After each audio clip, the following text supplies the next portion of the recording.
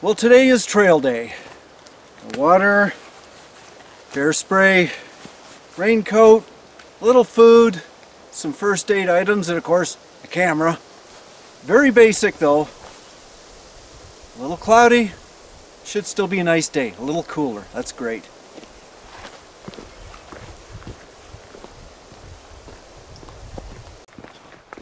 In my last two videos, most of the attention was on my trailer and campsite. This one is just about a simple walk in the woods.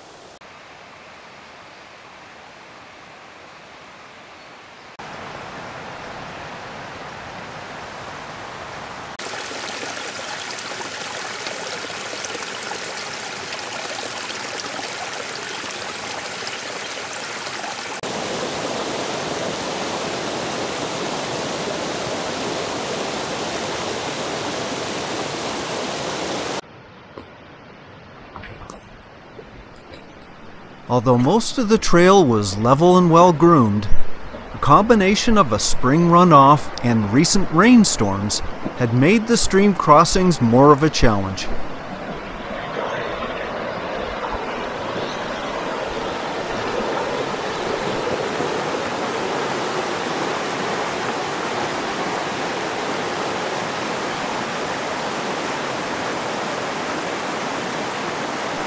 In this particular case, the trail disappeared and my only option for a dry crossing was this fallen tree.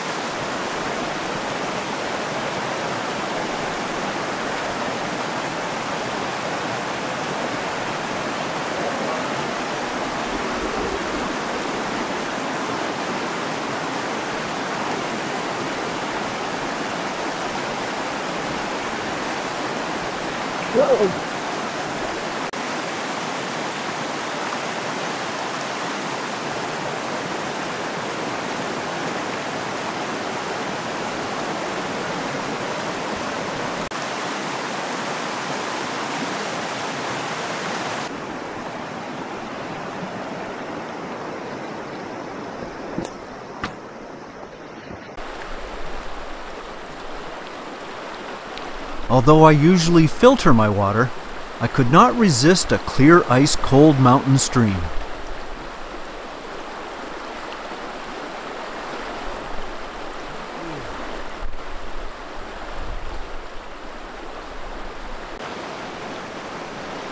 On the other bank was an American dipper. Actually two, doing a cool little dance. Watch the one on the left as she dives looking for insects.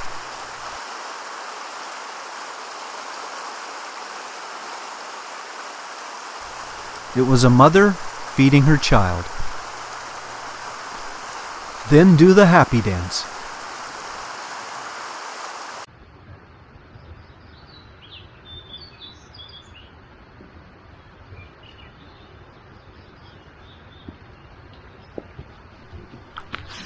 The deeper I went into the forest, the greener the flora.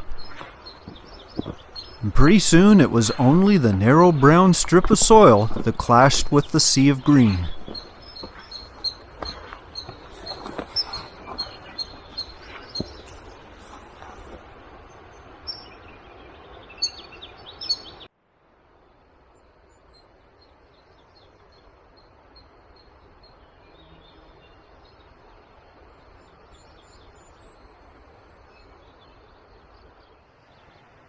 But I left the trail on a whim, to bushwhack my way to a distant patch of light.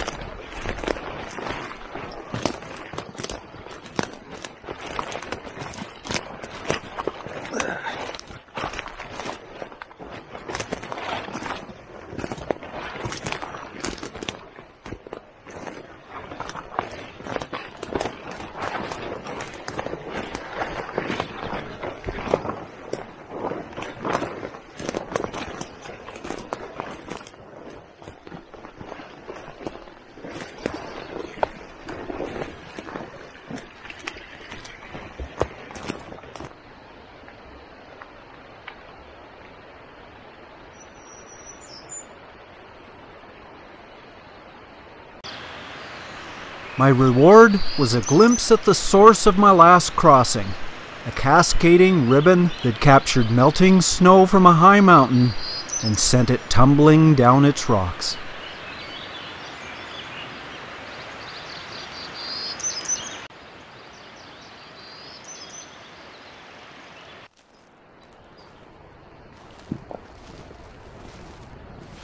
It's got real dark.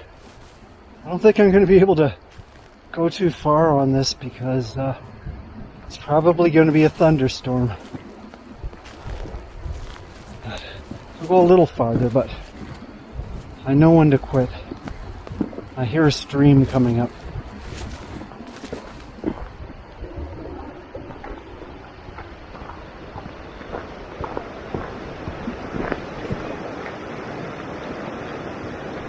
So the question was, could I risk fording this stream?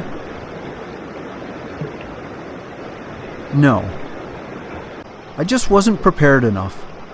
Although it looked easy, my concern was downstream, where it was far more turbulent. This is where I'd end up if I tripped, and it just didn't seem worth it.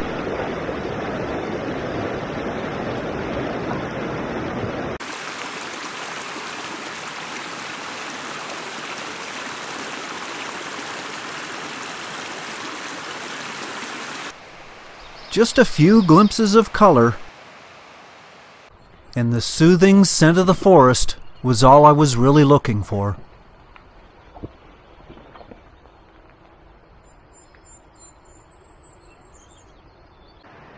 Well, it's starting to rain. There's actually thunder and lightning. I got to get out of here, and I still have to cross that tree to get across the stream. But I'm going to do it live this time, no setting up. Here I go.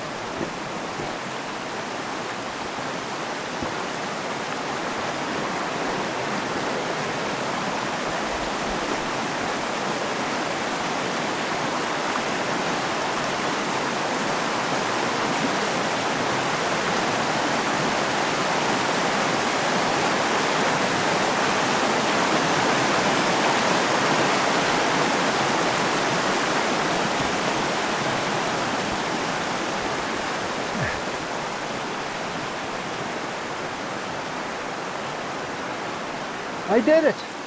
And I'm starting to get soaking wet. Better start hiking.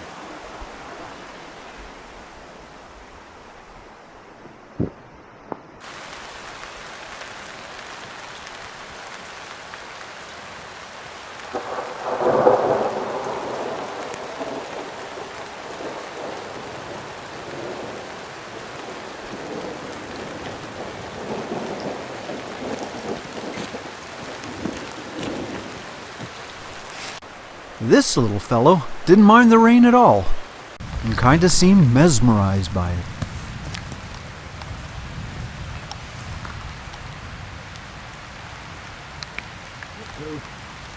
Works!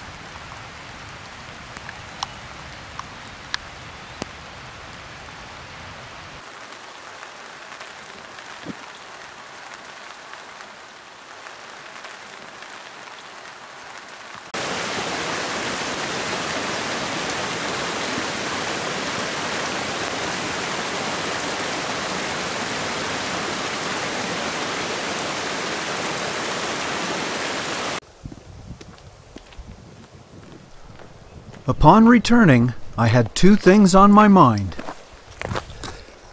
The second was food, and near the trailhead was lots of it. These are stinging nettles. I grabbed my work gloves and bag from the Jeep and did a little foraging for later.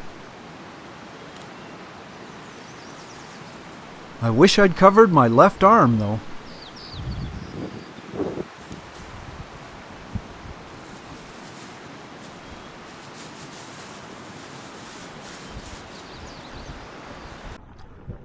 Due to so many comments by my viewers, I thought I'd point out what I thought was obvious. Provincial parks do have restrooms. Although you can bring a toilet, if you plan well, you'll rarely need to use it.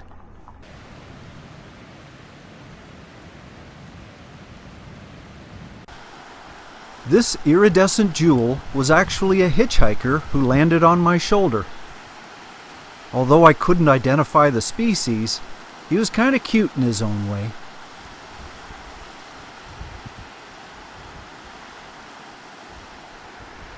Sure hope he can fly.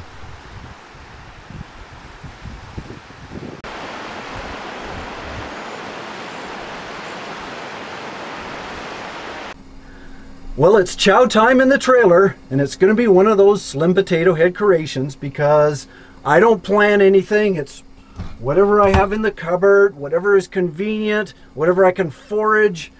And tonight I have 2 pots of water, already boiled. And to go with those pots of water is one of my favorites, minute rice. It's actually 5-minute rice, but they call it minute rice, and it's gluten-free rice. And to balance that out, I have gluten, braised gluten tidbits. Tasty little things, lots of salt, 16 grams of protein. This is my carbs, and we have the stinging nettles that I picked today. And by the way, they really do sting. You know, I've had this tingling sensation down my arm all day, so you got to be really careful with those. But let me show you how you prepare that. Everybody knows how to prepare minute rice, but it's the nettles that's the important part. And what I have to do is cut up the leaves. It's mostly the end bits that are the best. I'm not going to eat that. You know, I've got enough of them here that I can be fussy, but I'm going to keep the ends. And the whole concept is you boil the nettles, and the tiny little bristles that actually sting you, they fall off when they get boiled. I wouldn't want to be putting the bristles with the rice. That's why I'm cooking it separately. But let's get enough in there. Okay. I think that should be enough.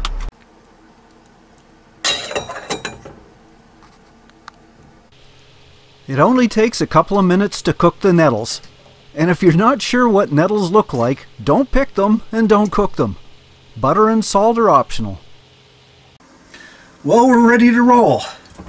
Start with the rice. And I use that juice as the sauce. Don't need salt. I could use some onion powder. Why not? There we go. For the nettles,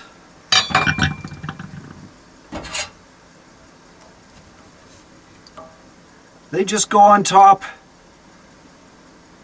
It's a bit of a garnish. And yes, I'll be eating it out on the porch.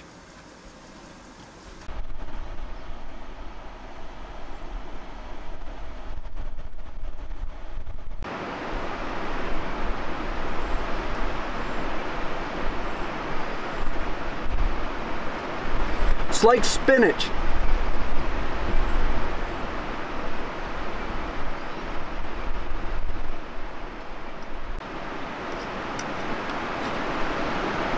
Oh, tons of mosquitoes. Look at the mosquito spray. Can't enjoy a meal. I'm being attacked. My last night was not much of a finale. I just checked the skies to see if any night shots were possible, and set up the camera.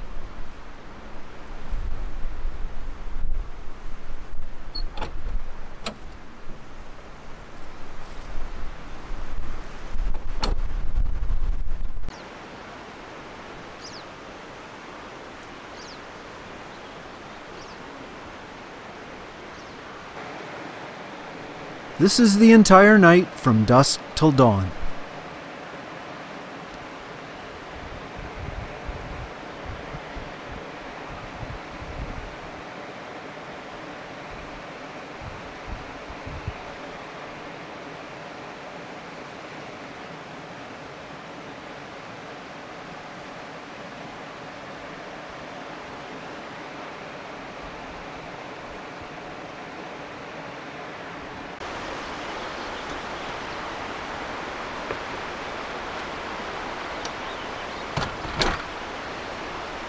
I was up at 5:30 to make coffee.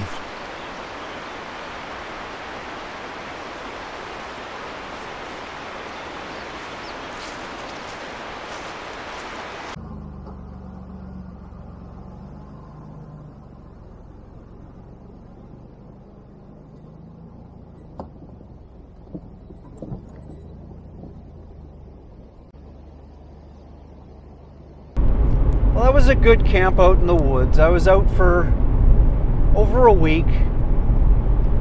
Got to try some things, make sure they're working. It was really just a test for something I hope I have on the horizon, which is a longer trip, one that's going to be a little bit more challenging. But being that I just got a different trailer this year, I had to try it out in a remote area for an extended period, and everything did go well, which is good. I don't want any surprises, especially if I'm in the middle of nowhere. One more thing I need to check on, however, are my trailer brakes.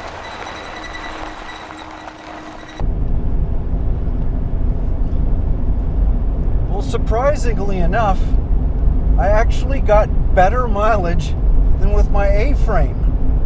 I'm just getting at half a tank and I'm at 210 kilometers.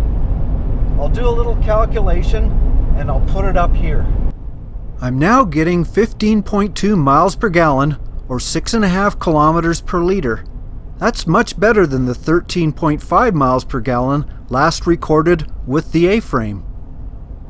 Actually, I'm pretty amazed that despite having a taller trailer, a big solar panel, and big mud flaps, I actually got better gas mileage than I got with my A-frame. I think a lot of people say that there's so much wind resistance in a fiberglass trailer. Well, it's not true. I added wind resistance. I must have, especially with the mud flaps and the solar panel. However, it gets better gas mileage than what I was driving before.